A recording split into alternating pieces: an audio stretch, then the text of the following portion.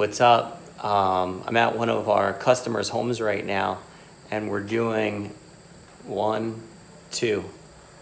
Powerwall install right here in my hometown of Gardner. I'll show you a little bit about the project and what we did today before we jump into my system. But this is here we are. This is the basement, and here's our Tesla gateway. This is what we installed today. So today we took the feeders out of this main service panel, which were coming into the back of the panel. So we actually shifted the service panel over 6 inches. This is where the underground service was coming into, which was the back of the panel. We took that out and we ran it into our gateway, which is now the main service panel for the house, or main disconnect for the house now moving forward, since this is going to control both power walls as well as our SunPower panels that are on the roof. And then we ran the service back over to the main service panel, and then they had like a code violation inside their service panel. The wires were undersized going into their sub, so we fixed that for them as well. So all in a day's work. Obviously you always wish you can get more done, but it's a lot of work. This is almost equivalent to upgrading a main service, because we're moving everything over into the gateway. We're separating all the grounds and the neutrals for the house. And tomorrow what we're going to do is we're going to set up our new generation panel, our combiner panel for the solar. We're going to put both of our power walls right on that wall. We're going to use a stacking kit, and we're going to put the 350 black panels on the roof. We're using the east roof as well as the southern facing garage. So I'll keep you updated on this project. And now back into the man cave / studio to check out my system and how we've been producing for the past week.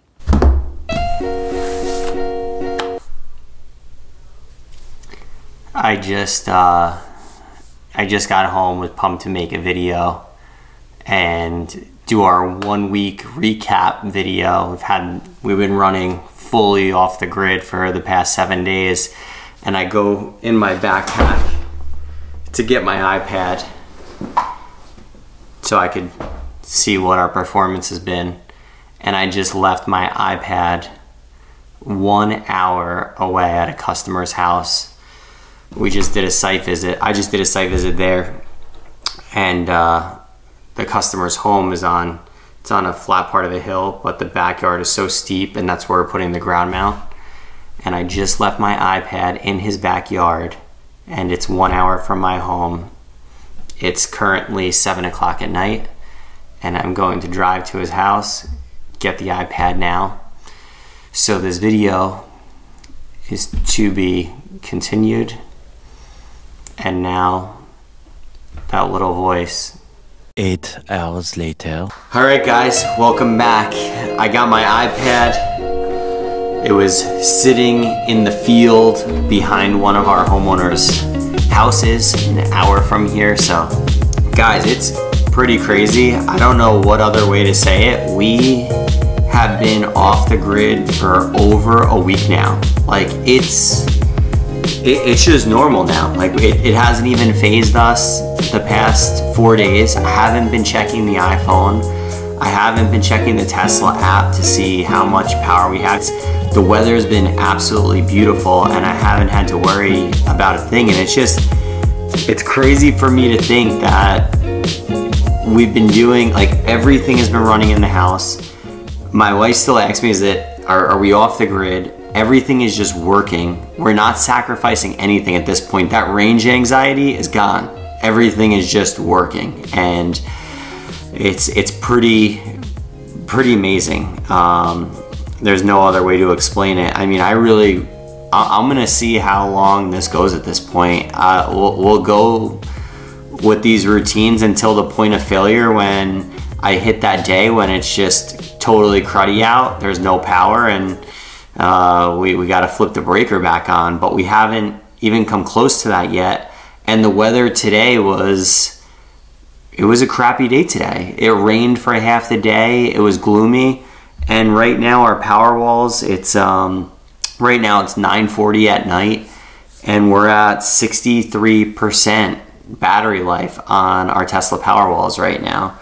We're gonna do some pretty cool things later this week. We'll make a video on this guy, which I don't know if you guys have read up about it. This is sense monitoring. We'll do a video and like an unboxing and a full recap on this, but this takes energy home usage to the next level. Basically, the example I could use when you log into the Tesla app, you could see your production, your consumption. But like if you have a light on in your refrigerator and you leave the door open, this could see like it identifies loads to that minute level. So that'll be pretty cool. We installed this for a couple of our customers. They were like, why, this is amazing, like why didn't we always have this? But this is just a next level home monitoring for consumption and seeing not just your home as a whole of like, all right, you use 50 kilowatt hours, but to see like, all right, what used the 50 kilowatt hours? Was it the dryer? Was it the fridge? Like breaks it down. So we'll do a video on that in the coming week. We'll do the unboxing, we'll do the installation, and then we'll check out how it is. But right now, let's just dive into the app. I'll show you the past 2 days, what it looks like. Today's date is September 26th, so we're at the end of the month. We're going into October. And right now we'll go right into it. So we'll go into our energy usage. We'll see our solar production. Oh wow, you could see like today we didn't have any bouncing today. Like the solar didn't shut down at all today from what it looks like. It looks like we were holding production all day long. Yeah, we had no cutouts, meaning the batteries were taking charge the whole day. Look at that. So the batteries now, you could see throughout the day, the solar was just charging the batteries all day long. So our batteries were, it doesn't look like we were filled up totally throughout the day. It looks like we got close, because I know when we got home we were at like 80%. So we never got to 100%. So that's pretty cool to see. We've never seen that before. I haven't seen that before. So solar was producing all day, charging the batteries all day. The batteries didn't get to 100% charge. We're currently at 63% charge right now. So that's awesome. We'll go to yesterday. So yesterday you can see it was a sunny day yesterday, and production was bouncing yesterday. So look at that. Our high for the day was at around what time is this? 11:25, and we hit 9.5 kilowatt hours.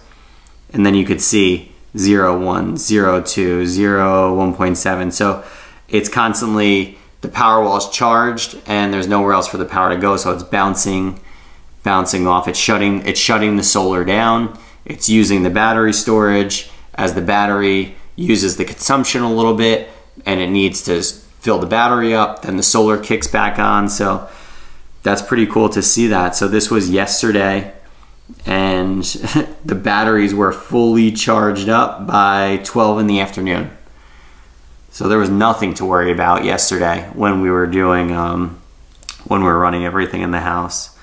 We'll go back to the 26th, 25th, 24th.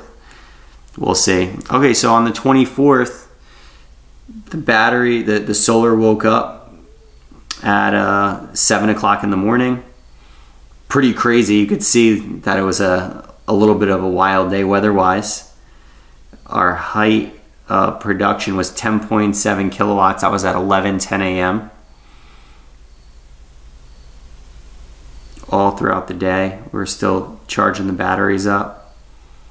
And then you could see right here, this is when the batteries were fully charged. The batteries were all charged up at 220. And then it was just doing the bouncing. It was fully, the batteries were, as the batteries were using, then it was turning the solar back on.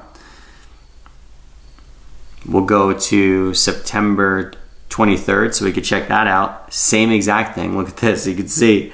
So the solar turned on at 7 in the morning.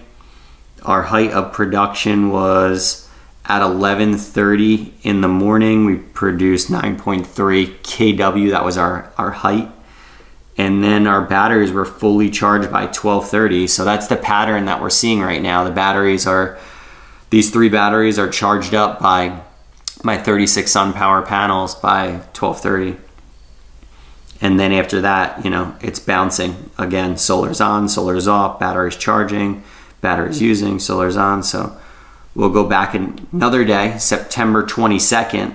Wow, look at this day. Again, solar turned on 7 o'clock.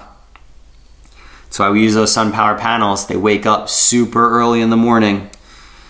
You know, when you're looking at solar panels and you're looking at, oh, should I get a cheap Chinese panel, or should I get a panel that's going to actually produce? This is why you're doing it. The panel wakes up so early in the morning. It gets just based off light. It doesn't need direct sunlight. It just needs light when you get a high quality panel. So our batteries are charged by the 1210. And then after that, solar's, you know, we're charging the battery. And the thing that's interesting here is you could see those spikes in usage throughout the day that we're using the battery. You know, we're pulling 3 kW. That's probably the dryer or the, but this is the afternoon. That's not the dryer. That would be the pool pump. And the pool is officially closed today. So today's the 26th. We closed the pool. So that's going to stop a lot of drain on the power walls, because that Hayward pool pump, or Howard pool pump, I don't know how you say it, that definitely pulled significant kWs at different times of the day. So you can see here our usage, 1.7, 6.9, 6.9 kW we were pulling at 5:30 at night. So we were really fully reliant on those batteries from 4:20 on. The solar was down. It was pretty much by 4:45 it was over with. It was, I think that was not the best day either. Now if we go back another day, September 21st, let's check out our solar. Solar's on at 7. Batteries are fully charged by 10:45. This was a killer day. Good production on this day. And then you could see we're just bouncing. The solar's turning on and turning off because the batteries are completely full. The home is at a status quo as it's using and going back and forth. And then here's Friday, September 20th. And it's the same thing. Batteries, solar's waking up at 7. And the batteries are fully charged by 11:10. Guys, so we'll keep the updates rolling. The system is producing. We're still 100% relying on the Tesla Powerwalls. I want to go rip my meter off my house. That's how energized I feel. But I know I'll hit that day when I have to flip that breaker back on. But right now, we're full in off-grid mode. And I started this. Let me just look. How many days has it been? We started this on, today's the 26th. Saturday. It's been 1, 2, 3, 4, 5, 6, 7, 8, 9, 10, 11, 12 days. It's been full off-grid mode with 3 Powerwalls in, I call this the powerhouse. 3 Powerwalls in the powerhouse and 36 panels on the roof. So I don't know, I feel energized, I feel motivated. That, you know, it just gives me real hope for the solar industry and how far we're coming along, when each day that goes by and I'm still fully powered by all of my own, you know, all of this from the sunshine off onto these panels, and that power going right into these batteries. It's just pretty amazing. So more to come. We'll keep you updated. Please like this video if you thought it was helpful. Subscribe to the channel to stay up to date as more things come along, and shine on. We'll keep seeing you. We'll keep updating you. Take it easy, guys.